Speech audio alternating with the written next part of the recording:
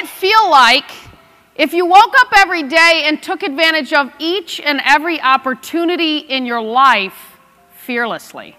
The truth is, I have from the very beginning listened to my instinct. All of my best decisions in life have come because I was attuned to what really felt like the next right move for me. What if, for example, we embraced failure and loved it and believed failure was awesome because inside of failure we grow?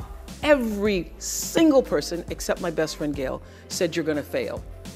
Every single person when I left, my bosses by this time thought I was terrific and said, you're walking into a landmine, you're going to fail, you're going to fail. If I fail, then I will find out what is the next thing for me, what is the next true thing for me. If we want to give all of our children a foundation for their dreams and opportunities worthy of their promise, if we want to give them that sense of limitless possibility, that belief that here in America, there is always something better out there if you're willing to work for it, then we must work like never before. You have to be willing to walk alone sometimes.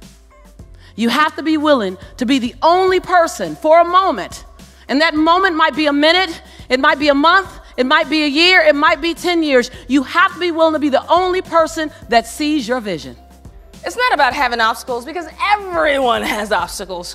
The key is simple. Acknowledge the obstacles. Don't give them power.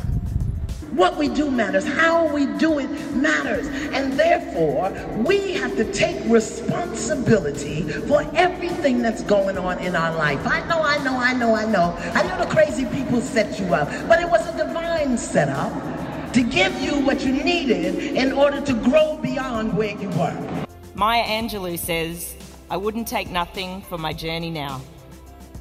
I wouldn't take nothing for my journey now. Because without those downs, without those hard days, I don't think we'd truly appreciate the ups and the great days.